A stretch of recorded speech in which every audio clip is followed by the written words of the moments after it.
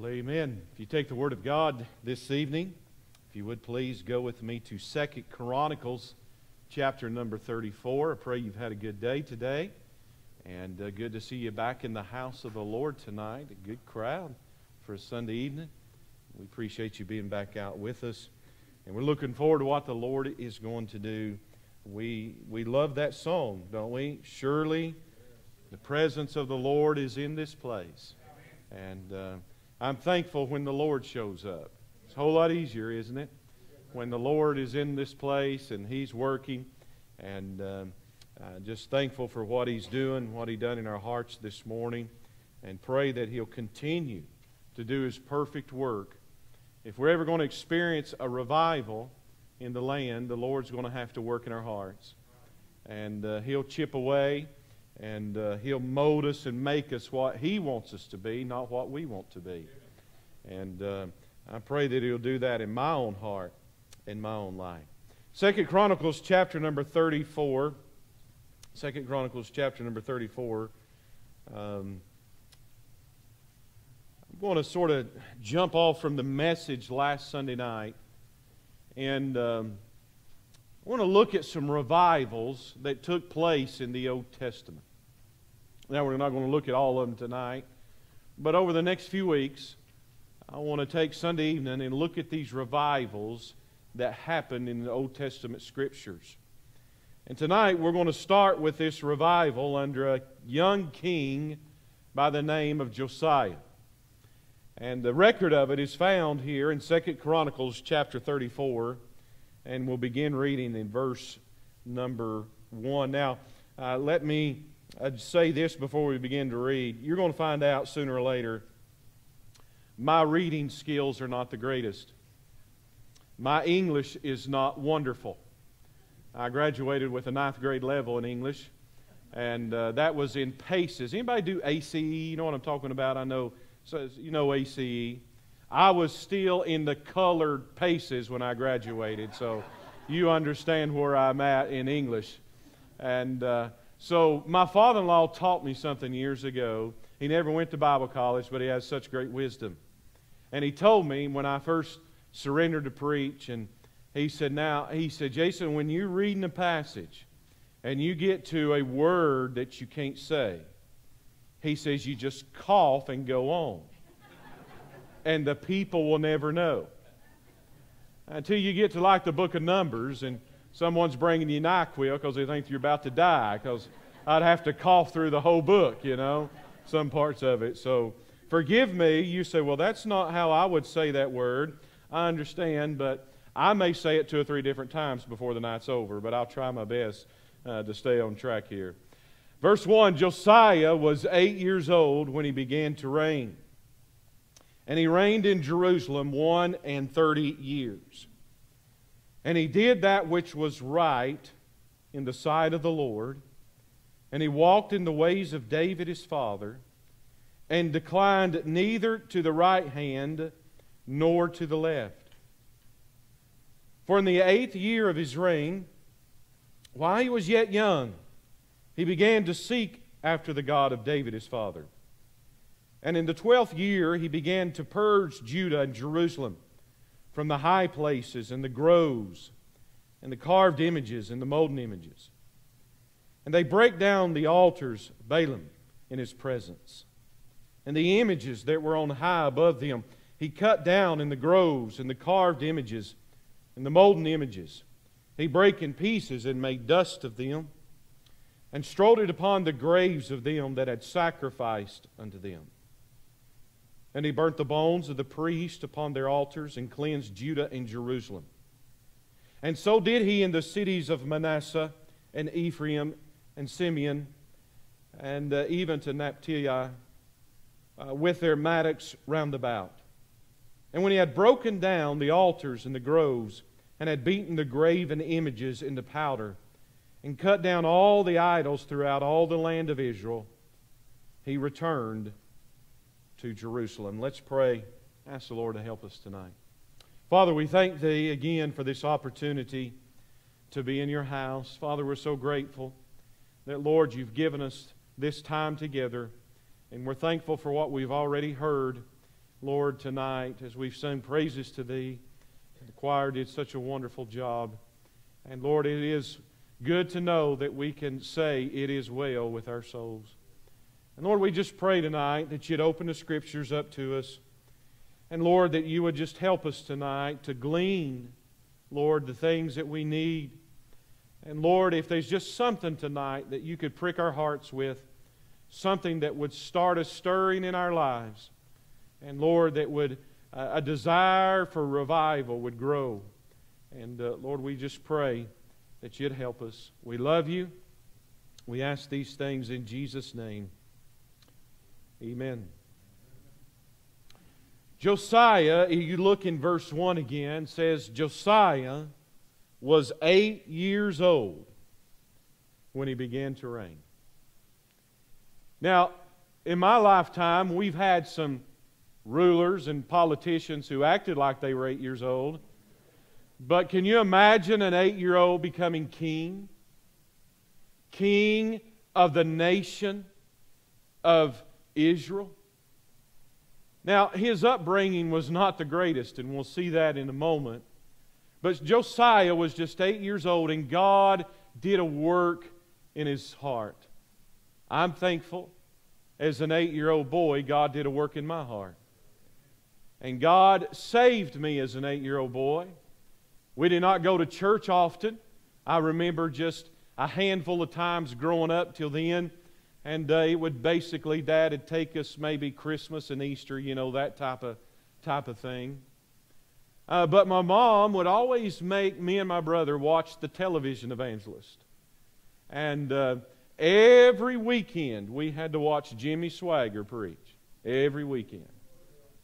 And I remember as an 8-year-old boy, one Saturday morning, as I was watching him and him preaching the gospel, God got a hold of my heart. Nobody was there. It was just me.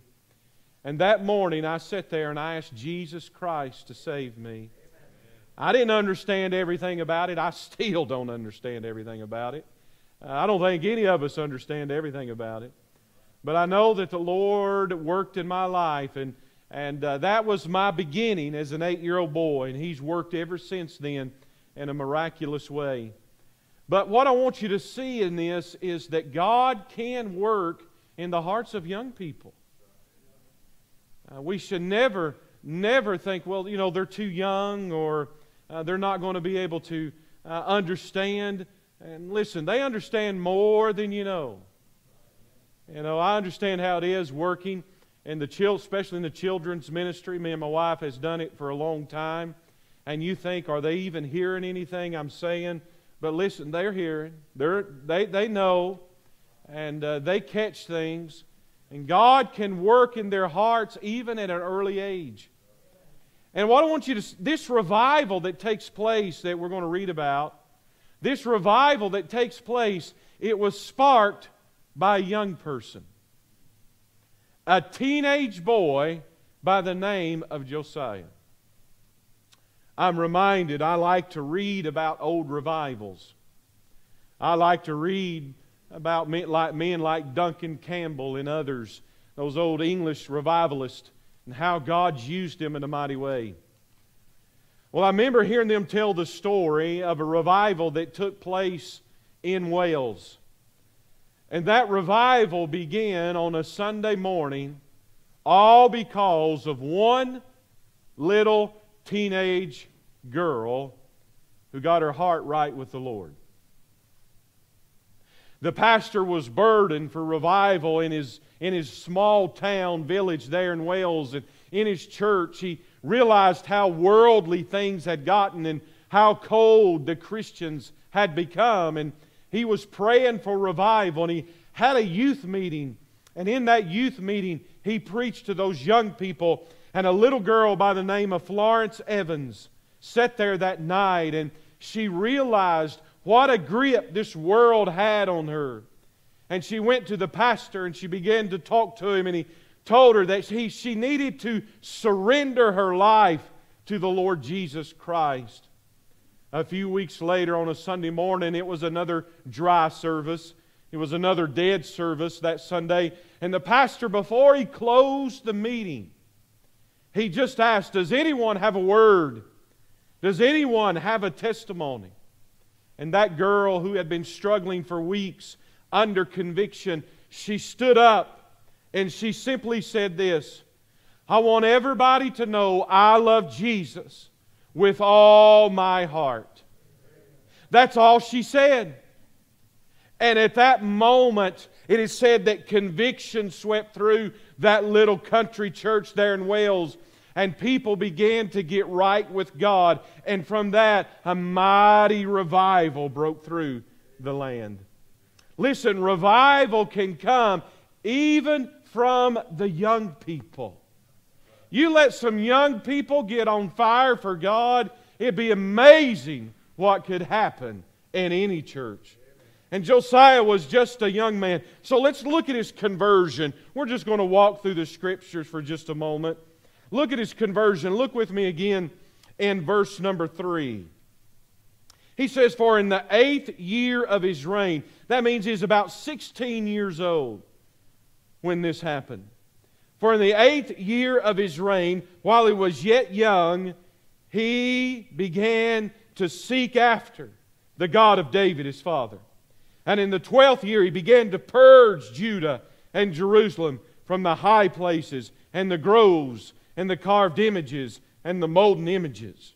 Now, when you think about Josiah, you've got to understand something. He did not have a great upbringing, to say the least. For instance, his grandfather was Manasseh. Manasseh was not a great king.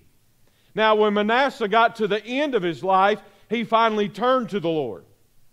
But then his father, you can see back up in the other, we'll not read it, but his father, Amnon, he did that everything that was wicked in the eyes of the Lord, and he did not last long because his family ended up killing him.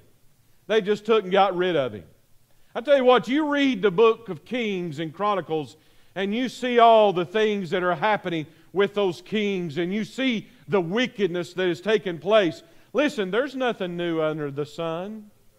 We think nowadays is, oh, it can't be anywhere. Listen, it was bad back then too. And we see that his upbringing, he was not raised in Sunday school by no means. He didn't have a father. He didn't have a mother who would sit down with him and read him the Bible.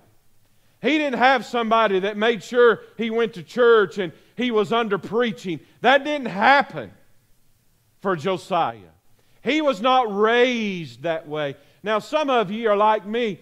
Some of you, I wasn't early on, but by the time when I got saved at the age of 8, it wasn't long after that, my dad got saved and my brother got saved, and we started attending church, and they're still in that same church today serving the Lord.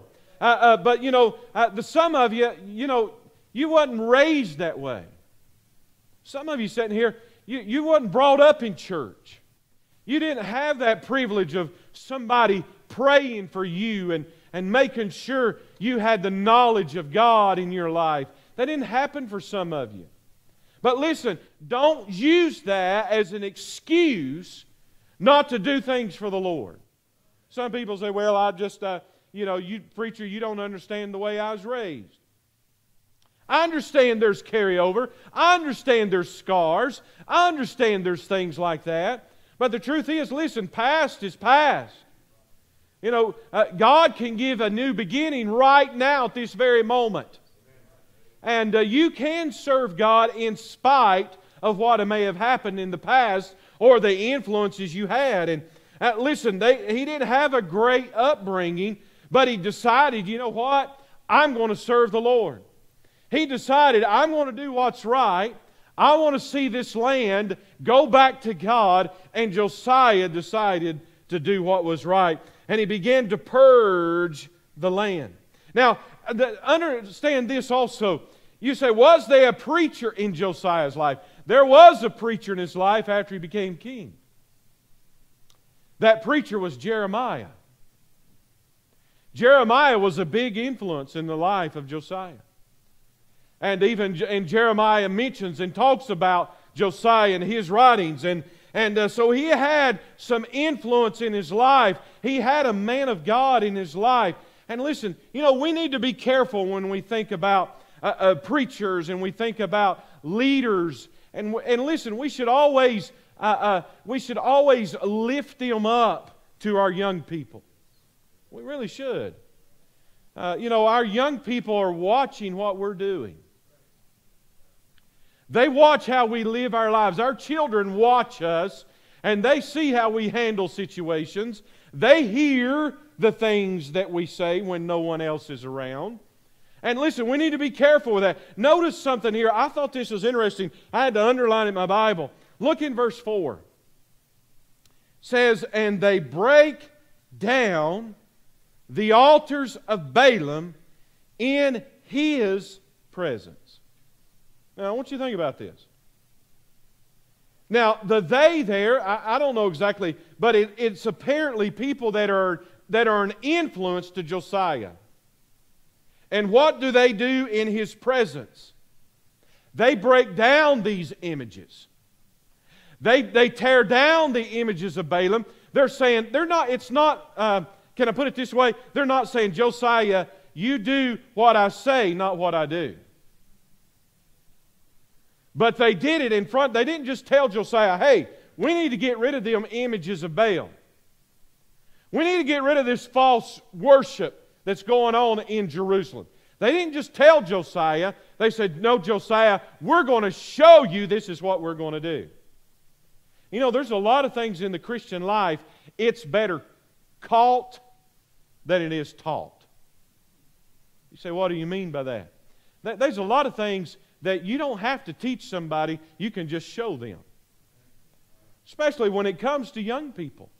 They're constantly watching. And listen, it's not just say, well, teenager, you need to read your Bible. No, they need to see mom and dad reading their Bible. It's not just, no, you need to make sure you pray. You need to do this. No, they need to see mom and dad pray.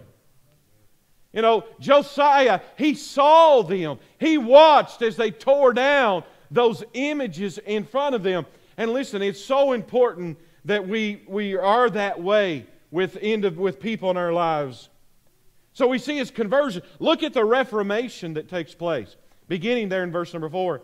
It says, and they break down the altars of Balaam in his presence. Now, Balaam is the one who he was sent to curse the children of Israel. Remember that story there? And God wouldn't let him curse them, but instead he had to bless them. And from there was a worship of Balaam that took place. He says that they tore down in his presence the images that were on the high above them. He cut down in the groves and the carved images and the molten images. He brake in pieces and made dust of them. And he strode it upon the graves of them that had sacrificed unto them. Sounds like he meant business, doesn't it? He began to get all these things out of his life.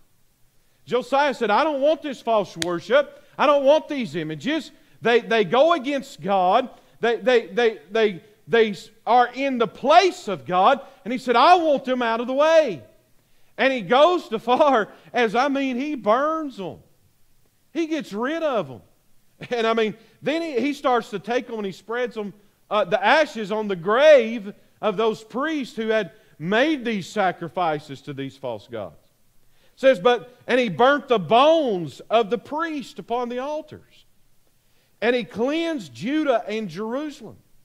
Every city he went and he broke down the altars. He broke down the graven images. He repaired the temple. He did everything that when you look at it, you think, man, he's doing everything right. When you look at it. Just on the surface. When I look at that, I think, man, he's got something going here. He's seen all the wickedness going on in the land. He's going to clean it out. He's going to take care of it. He's going to reform the nation. But I want you to know something. Reformation is not the same as revival. Just because, listen, you can move all these things out. Here's the problem. Josiah, I'm going to get all this out. I'm getting all these images. I'm getting everything out. But what are you going to put in the place of it? You understand, when you move something out, something comes into place of that. You ever clean anything out of the house and you empty a room? How long does it take for that room to fill back up? It don't take long at all. You snap your fingers and there it is. It's full again.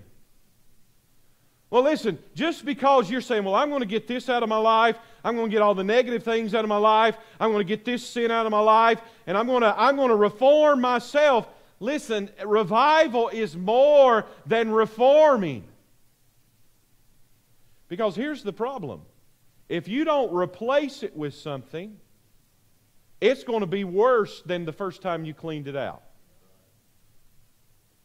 So there has to be, it's more than that. And here's what happens. I want you to see, here's what happens with Josiah. Now, he comes to the Lord, his conversion, we see. We see a reformation. He begins to cleanse everything. But then he finds something.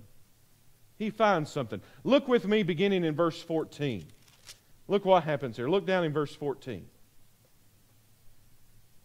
says that when they had brought out the money, now he's talking about, listen, we're going to go in, we want you to go in and clean the house of God out. They had idols in the house of God, all this, and Josiah says, listen, we're going to straighten this thing out. We're going to get back to God. We're getting rid of all this, you know. We're going to be right when it comes to doing the right thing, and we're going to be, can I say it this way, without hurting anything. Listen, we're going to be conservative.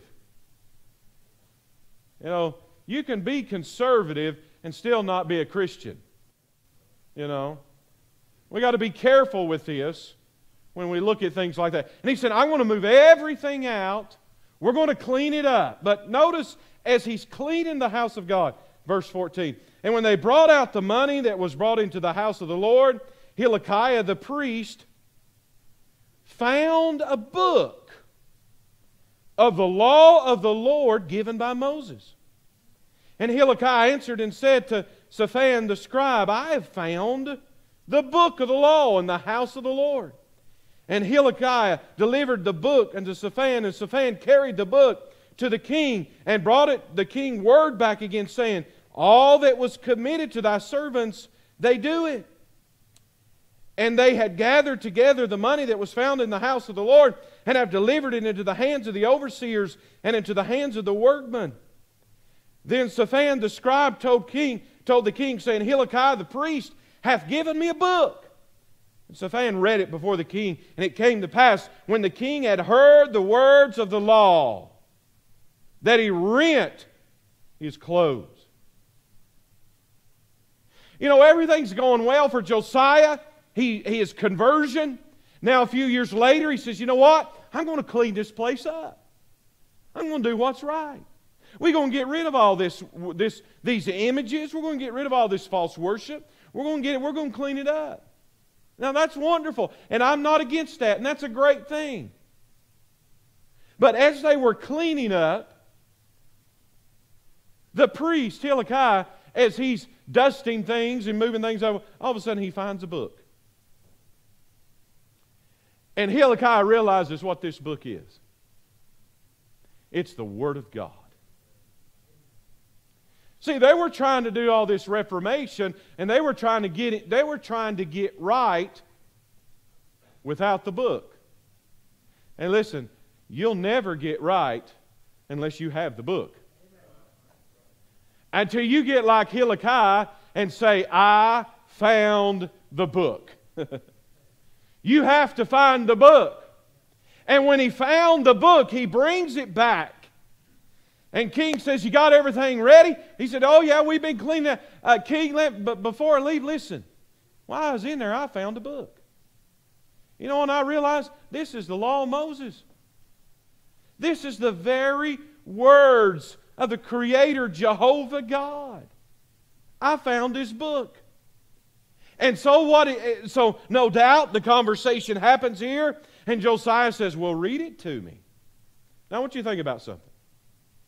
When he opened up the book of Moses and to begin to read, it would have taken him around 9 hours. Think about that. Think about Josiah sitting there on the throne, and Shaphan standing there holding that book, or would have been a scroll back then, and he begins to read. And for 9 hours he sits and listens to the Word of God. And when he hears the Word of God, what happened? What happened? Look what happened again in verse 19 at the end. That he rent his clothes. You say, what's that mean? Here's what happened. Repentance and change took place. See, we think him, by moving all those images out, cleaning all that up, that was repentance and change. No. Repentance and change happened when he got a hold of the book and the book got a hold of him. See, all these things you can do. You can, listen, you can clean up, you know. And listen, you can clean up as good as you think. Listen, I think I'm spick and span. But listen, that doesn't bring repentance. That doesn't bring real change in your life. But what can and what will is when you find the book and you get in the book, and when you begin, you know what happens when you get in the book? This Bible, you know what this Bible is? This Bible is a mirror. How many of you like mirrors? I remember hearing one time J. Vernon McGee. Everybody, you've probably heard J. Vernon McGee on the radio. And I remember hearing him one day, and he said he went to this self-help conference somewhere. And that guy told him, said, what you need to do is you need to go home. And when you get home, you need to look in the mirror and you need to say, I love you 3 times. And J. Vernon said, well, I guess that's what I need. And he said, I went home. He said, I stood in front of the mirror and I looked and I looked. And he said, finally said, I don't love you. I don't even like you. You know, is that not what happens when we get in God's Word? It shows us who we really are. You know, we can fool a lot of people. I can fool a lot of people. And so can you. But we cannot fool the mirror. The Word of God tells us the truth. And Josiah, when he looked at himself, he cleaned up good. He had gotten everything out of the way. They made sure they swept. But what was missing? The Word of God is what was missing. And then they have the book. In verse 30, you'll see it says, and the king, look over in verse 30, and the king went up into the house of the Lord, and all the men of Judah and the inhabitants of Jerusalem, and the priests and the Levites and all the people, great and small. And he read in their ears all the words of the book of the covenant that was found in the house of the Lord. Can you imagine? It had been over 75 years. 75 years since they had heard the Word of God. And after Josiah hears, in his ears, as Shaphan reads him that book, and conviction falls under him, and he realizes, yes, I've reformed, but if I want true revival, I got to do what's in this book. And what does he begin to do? He says, you know what? I can't keep this to myself, but the whole nation needs to hear it. And they have a church service. Could you imagine going to a church service today? You had no singing. You had no fellowship. You had no music playing. But a man gets up and just simply reads the Scriptures for 9 hours. Could we handle that? And in this case, I'd say most of the people stood for 9 hours as they heard the Word of God. But as they heard the Word of God, it began to do its perfect work among them. You say, what did it do? Listen, it sparks a great revival that you can keep reading. A revival that takes place in the days of Josiah, that they bring back the feast, they bring back the Passover, all these things. And they begin to do what is written in the book. You say, what happens when we read the book? Well, let me give you some things quickly. It'll bring fear among the people. That's what happened in his day. It brings fear. Here's another thing. They've seen their sins through God's eyes. See, it's different when we look at it through His eyes. When we begin to look at our sin the way God looks at our sin, it's a completely different thing. It brought the power needed for revival. And you know, the interesting thing is, the power was always there. I remember years ago, both my grandfathers and grandmothers are in heaven. They all knew the Lord. I remember the day I went over after church. We went over to my dad's mom and dad about every Sunday for Sunday dinner, you know, after church. And I remember the day going over to their house. And I remember when we walked in the door, Papa said, I got something to tell you all. He said, I want you to know I got saved this morning. He was not brought up in church. He didn't bring my dad up in church. And he had gotten saved later on in life. And I still remember that day walking in that Sunday morning and Papa talking about how the Lord saved him that day and how wonderful it was. But I can remember him telling me a story. He loved to tell stories, you know. I'd love to sit down and he would tell me, especially when he'd tell me stories about my dad. I always like to hear stories about things Dad got into, you know. Because when I would get in trouble, I would remind him what Papa told me. But my Papa told me one time, he said, you know, Herschel, that's my dad, he said, Herschel, he had a lead foot, you know. And he liked fast cars. And he had a 55 Ford. And he was getting in trouble with that car. And, you know, the little blue lights would follow him home occasionally and made sure he went home and parked it, that type of thing, because back then, they wanted to drag race a lot. So my papa said, you know what? He said, I got to your dad. I had to figure out how can I help this situation. He said, your dad was gone one day, and he said, I went out, got under that 55 Ford, and I got me a drill. And he said, I drilled right through the floorboard, right at the gas pedal. And he said, I put a boat up through there to where that gas pedal would only go down so far. And he said one day, he said it wasn't just a day or two after that. He said your dad came to me and said, my car, I can't even do like 40 miles an hour. There's something wrong with my car. And Papa said, well, let me go look at it. And he said, we walked out and I got in the driver's seat, and before your dad could get in, he said, I reached under there and unscrewed that bolt. And he said that thing run just fine. Now, my dad tells a completely different story. But I tell this to let you give an illustration. Listen, the power was there. There was just a little boat that was blocking it. You know, the power for revival is there. Just what's blocking it? You know, what's that boat in your life and in my life that is keeping us from experiencing the power of God through His Word? You know, it's simple. The Christian life is a life of simplicity and godly sincerity is what Paul says. You know, every pastor has told you the same things. And there's nothing new under the sun. There's two things to the Christian life that you have to constantly do, and there's two things that the devil is constantly trying to keep you from. You know what those are?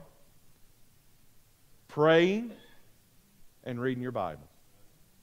That's it. Well, I want some kind of formula for revival. How about just pray, read your Bible? Pray, read your Bible. And if I was to ask you tonight, What is your greatest struggle in your Christian life? I guarantee you, you would say, praying and taking time to read my Bible.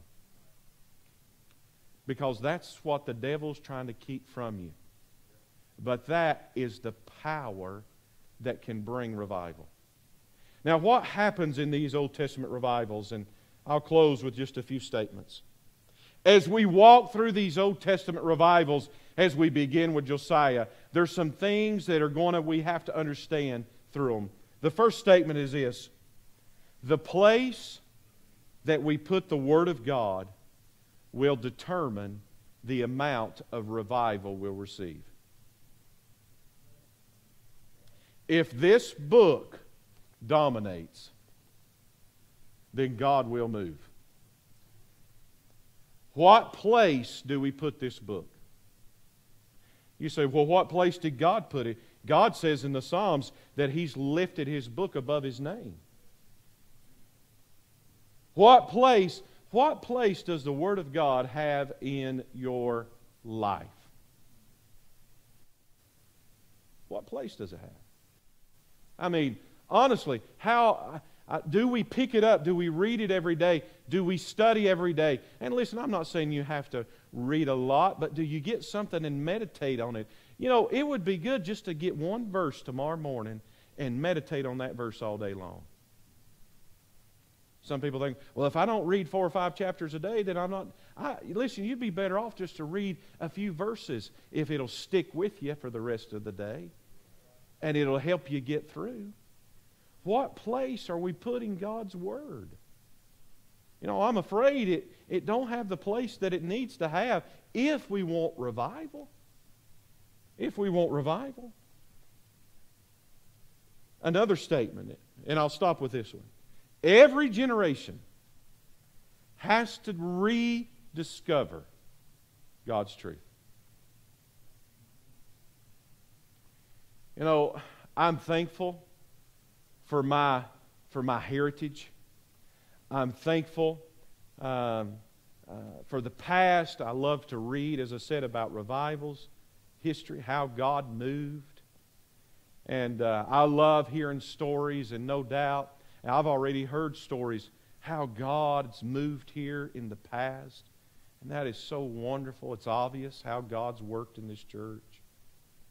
And other churches, as you love to hear about that. But here's the truth. We have to rediscover that today. Every generation, listen, every generation has to defend the truth. You have to fight for it. Earnestly contend for the faith. Jude says every generation has to contend for it. And every generation has to rediscover that truth for themselves. God only has children. God does not have grandchildren. And we all have to rediscover it for ourselves. We can, I believe, have revival today. Some people say, well, it's over, stick a fork in it, we're out of here. Well, that's fine. I'd love to hear the words come up hither tonight. I would love to hear those words. But listen, I still believe that God can bring revival in our land. I read about this day and how wicked it was in Josiah's day, but God used an 8-year-old boy and saved him. And He brought a mighty revival to the land not because he reformed, not because he cleaned up, not because of all, no, because he found God's Word. And he made God's Word the most important thing to that nation. And that is what brought revival. I want to challenge you tonight to make much of His Word. Make much of it. Love it. Get in it. Let it get in you. And it'll be amazing to see what God can do in your life. Right here. What God can do in your life. In your family. Not just the church. Listen, I'm talking about just your home. What could God do in your home if you just got the Word of God? You know, whatever happened, and listen, I am no poster child. Let me say this. I have failed tremendously through my life. But what would it do tonight if you decided, especially you, like me, you still have children at home, if you would determine to open up God's Word sometime during the day with them and reading God's Word with them and praying with them? Wonder what that would do. I'm not saying go home, throw the TV away. I'm not saying all that stuff. What's that going to do? How about go home, just cut it off, get God's Word out, sit down for just a few minutes, and read the Bible together and pray together? You say, well, I don't have children at home. It's just me and my wife. How about that? How about that? How about just you two sit down together? You don't have family at home. It's just you two. How about you two sit down together? Just read a passage of Scripture and pray together every single day. I wonder what it would do. I wonder what it would do. You say, preacher, I don't know what to do. Well, won't you try it and tell me what happens? See what God can do in your life and in your home. Because revival will only begin in your house and the importance you place on that Word, and then it will carry over to the house of God. Would you stand with me? Thank you so much for listening tonight. I want to challenge you to do that. I know the Lord can work. And listen, I'm trying to be...